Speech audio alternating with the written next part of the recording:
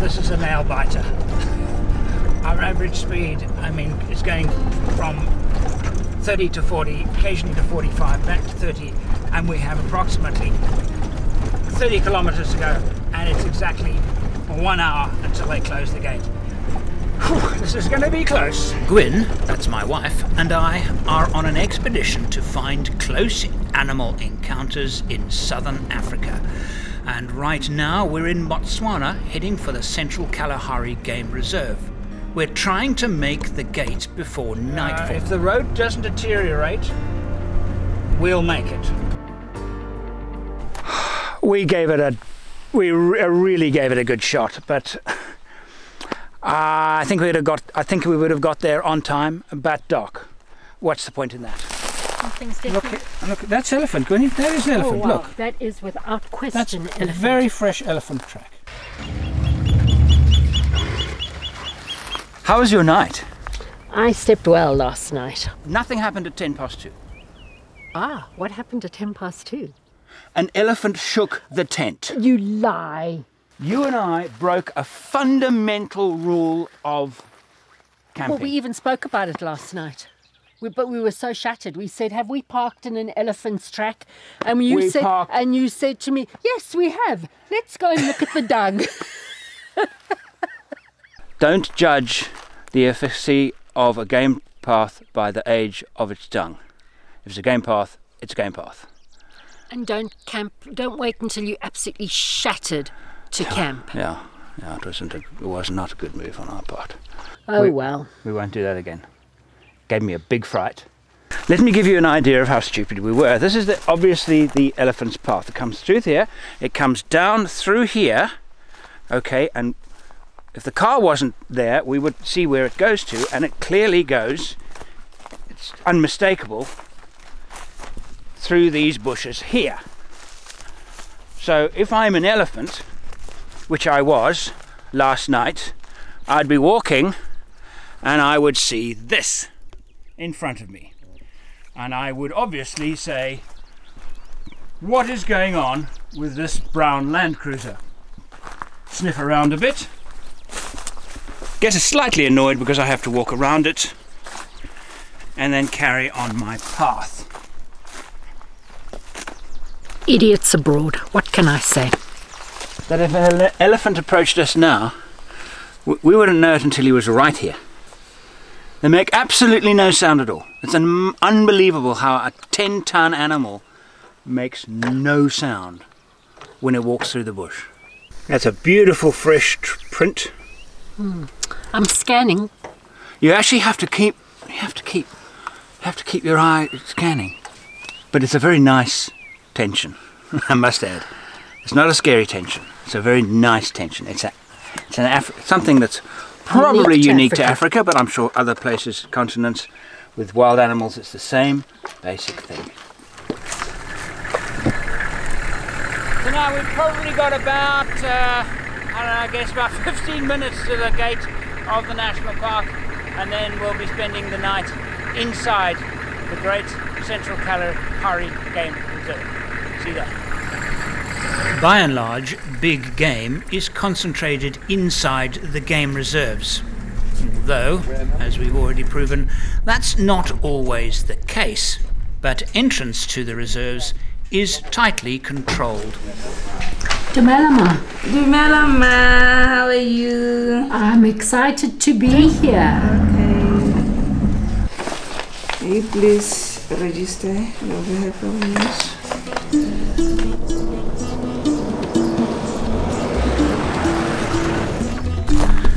On the road now from Kare for about an hour on this track. Average speed is about 30-35 kilometers an hour. We have 70 kilometers to a place called Piper's Pan. Piper's Pan is special to me because in 2010 I stopped there and camped there, and it's just beautiful. It's a kind of Kalahari vista that I absolutely adore. At the moment the bush is still quite thick and is starting to thin out like this and become more and more picturesque.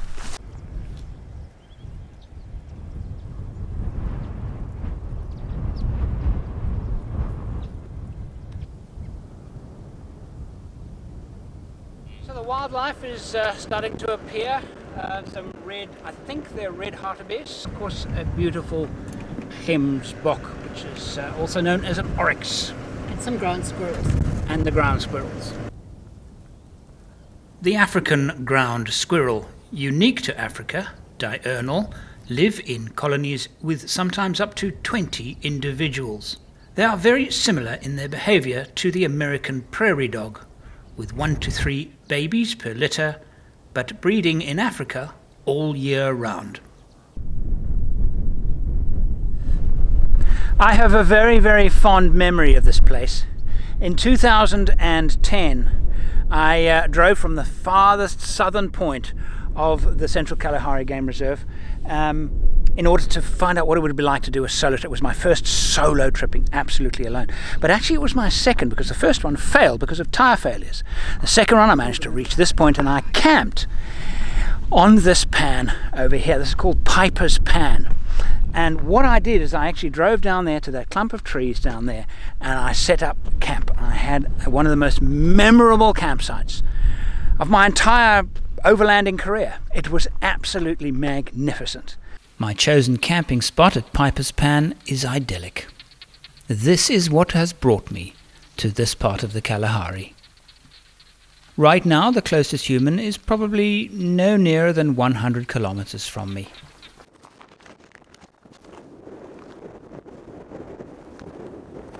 One of the beauties of Botswana and many of its national parks is that it's permitted for me to get out of the car and actually stand with the animals not very far away from me and photograph them. Most of the national parks in Namibia and South Africa, it's absolutely forbidden. You may not get out of your car at all unless there are designated spots where it's permitted, or you're in a campsite where you're fenced in and protected. It's the beauty of Botswana, and it is what makes Botswana, as far as I'm concerned, unique, because I don't know of any other country that allows this kind of, I mean, there they are, right there. There could be, if there were a lion around, of course I would be very careful. And I'm not going to move far away from the vehicle, because that would be stupid, because there may very well be predators around.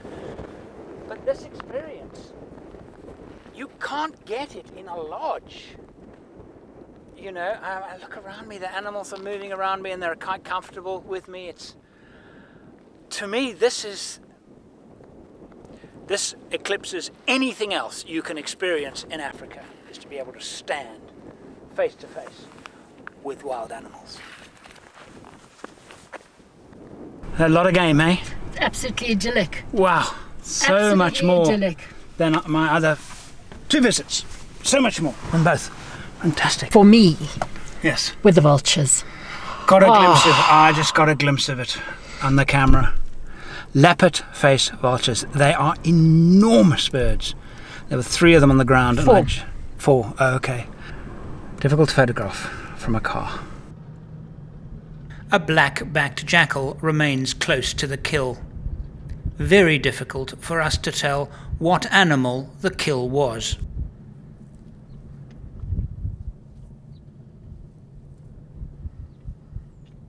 And then, of course, there are the hornbills that are just... The hornbills are my favourite bird. I will get a lovely shot of a hornbill, probably around the camp when they start becoming more familiar with us, and as once we're still, they'll come towards us.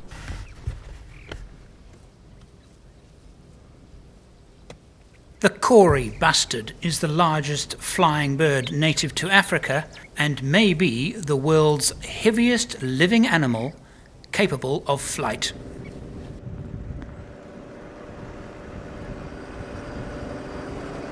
This is Deception Valley, our campsite, designated campsite that we've been given, allocated, is in Deception. These are classic tree islands. Yeah. Now finding our campsite, it's Deception Camp 01, and I see this broken sign here, so we have to do a little bit of, it's upside down, but I think this is it, because if I take that, and that says 01, and if I go there, it says, there you go. Aren't I clever? Okay, smarty pants, how do you know it's not up that way? Because there's a campsite right there. and it's got nobody in it. That's our camp. Prize for the day goes to Me.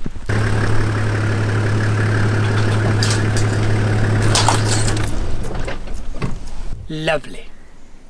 Quiet. Pity it's not on one of those beautiful open plains. That would be perfect, but it's still beautiful camp. And we think actually we're going to spend 2 nights here, just chill. We're writing our book together, a follow-up of our memoir. We spent a year in Botswana, and we have best-selling memoir, and it needs a update, needs a follow-up. That's one of the reasons why we're here. And so, where should we put the tent is the only question we now have to ask. I think it should go right here. Well, I don't need ablution blocks or campsites. I prefer just a wild camp. However, they're very rudimentary, and they're actually quite nice because they're basic. You have to bring your own water, and then you pour it into this thing up there so you can heat it up over the fire, and you pour it in here, and you come in here with me, you'll see so that's this. You just let it down, let that down, and you've got a little tap here, and you put water in there, and you've got yourself a little shower. Okay, it's very straightforward. And then the toilet is probably, my guess, just a long drop. It most certainly is just a long drop. But word of warning though, walk in slowly, because you don't know what wild animals, yeah, it's just this plain long drop. This one has no literature. Normally there's a rules of the game park stuck here. But in this time, there's none. Long drop toilet, and that's the facilities you have in these campsites. And I actually like it that way because it means that it keeps away the riffraff. Hey, Yo. In that case, what are you doing here? I'm not here, I'm just a figment of your imagination. So are you going to make me a roaring campfire? We're definitely going to have a campfire tonight. I was thinking about doing some astrophotography, but not really any foregrounds. Foregrounds for astrophotography, you need a distinct shaped tree or something distinctive. This is just bush. So I might see how it goes. But I'm actually quite bushed, and I think I need Just as well you're in the bushes then. Yeah, I need to get the tent up and a cold thing in my hand. Gwynn and I prefer ground tents to roof tents, so we'll first put that up, then make dinner. Through the fields of our paths, feelings part our ways, keeping us close but So tonight we have a beef stroganoff. It's not really a stroganoff, it's with garlic and olive oil and stuff. A stuff. Potatoes and oh yes, it's cordon bleu. It's been slaving all day. And that's all you can manage. I'm gonna say on the subject. So David Livingston, are we actually having a fire tonight or not? I was thinking about it, but I'm also busy doing camera things.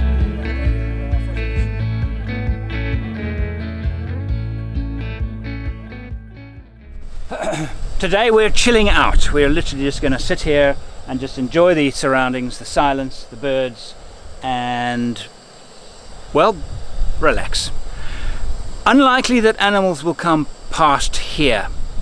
We might get a few, but it's well away from the plains. Most of the animals here at this time of year are plains animals. They like the wide open spaces. They feel very insecure in very heavy thick bush because they cannot see predators, so they tend to congregate on the plains. And in this park there are very few campsites actually on the plains themselves. They're basically all tucked away into the bush. One of the advantages of not moving camp are the birds. The residents quickly become accustomed to one's presence and get in close. This beautiful creature is the crimson-breasted boo-boo.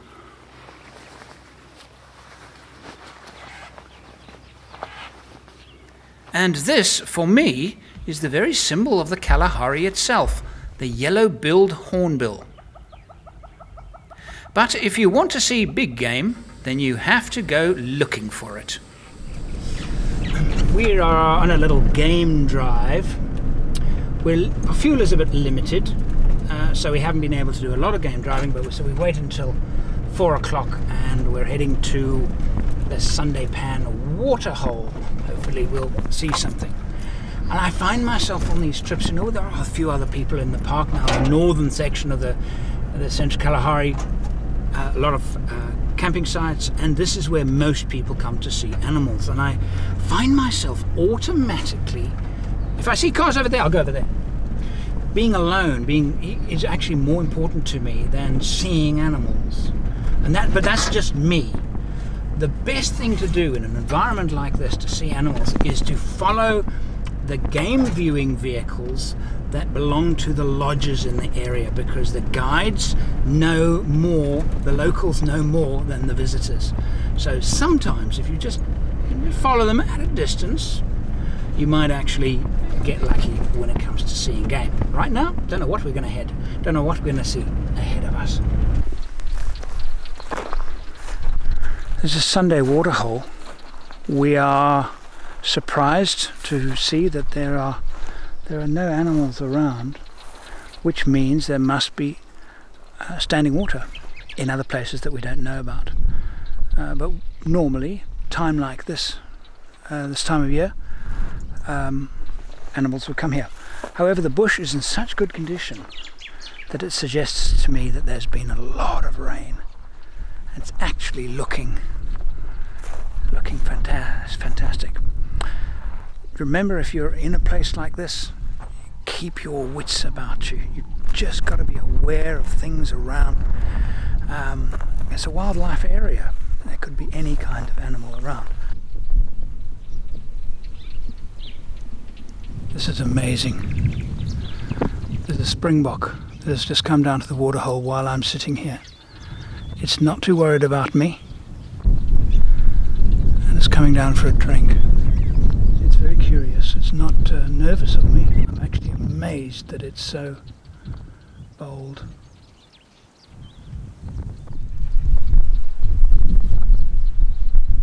Not perturbed at all about me.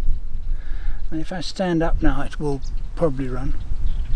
I'm going to stand up very slowly, see what she does. It's also time for me to get back closer to the vehicle. The bush is quite thick here, and predators could appear at any time. I'm going to walk away and see what she does.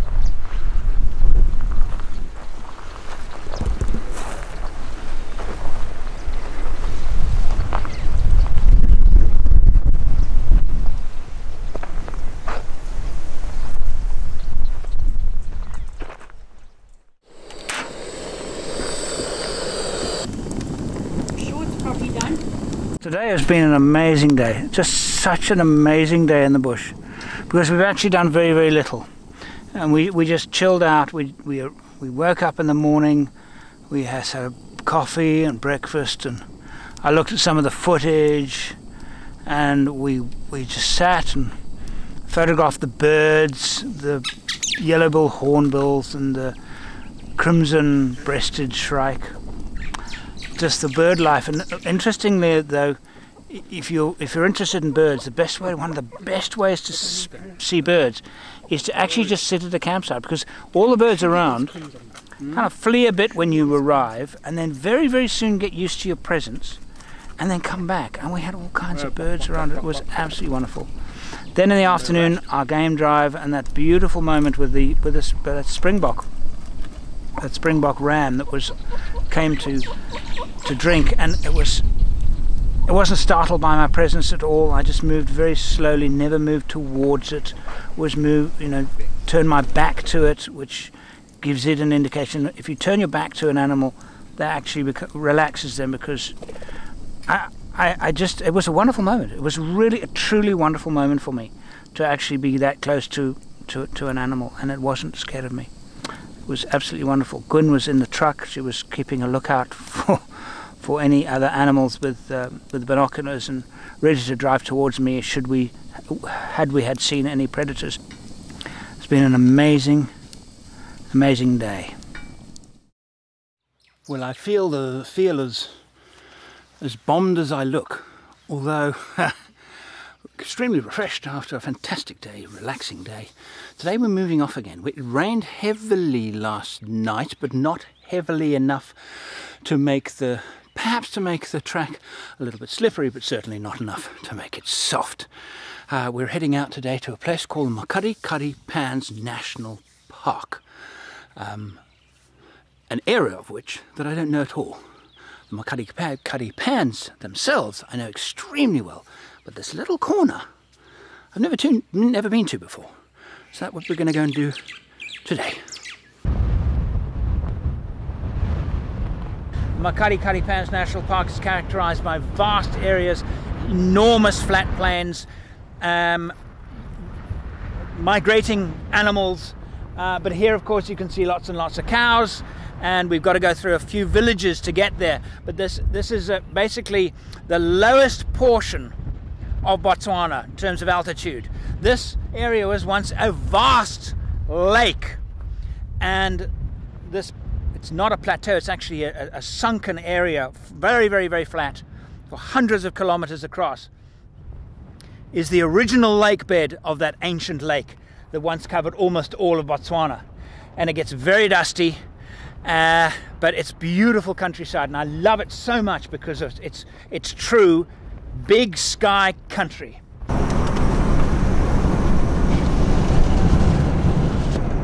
Nice to see elephant crossing the road. Not that many countries left where you can just drive on the public roads and have to slow down every now and again for elephant. Makes it special. It's turned a bit chilly actually, the wind's come up. It's turned very chilly. Can I tell you the names? Please. Okay. Jack. Jack. This is Job. Job. Hey. And Jack. Yeah.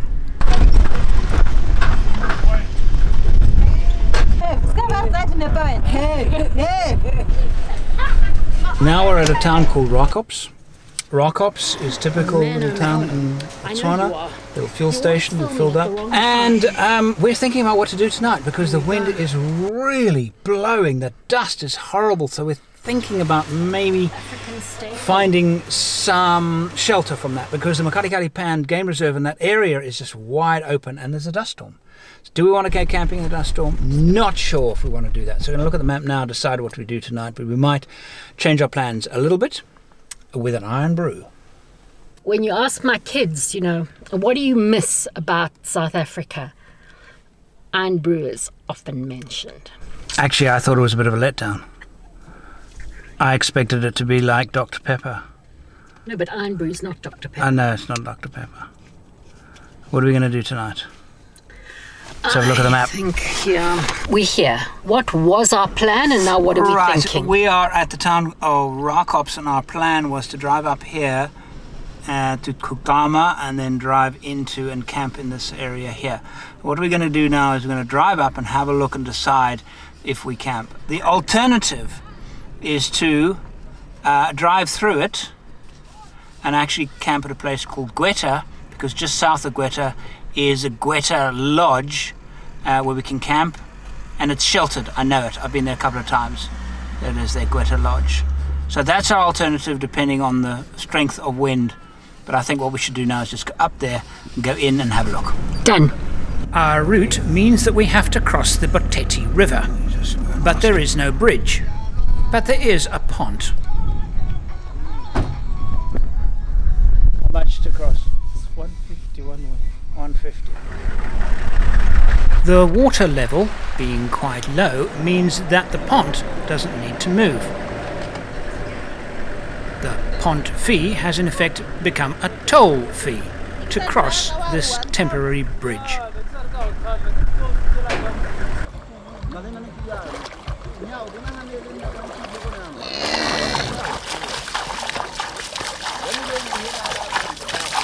And those of you who have seen my series called Living the Overlander's Dream my search for the source of the Okavango River will remember right at the end, after weeks and weeks and weeks of following the river right from the highlands of Angola right the way through the Okavango, finally the Boteti River and a dry Boteti River bed. This is the water pouring occasion.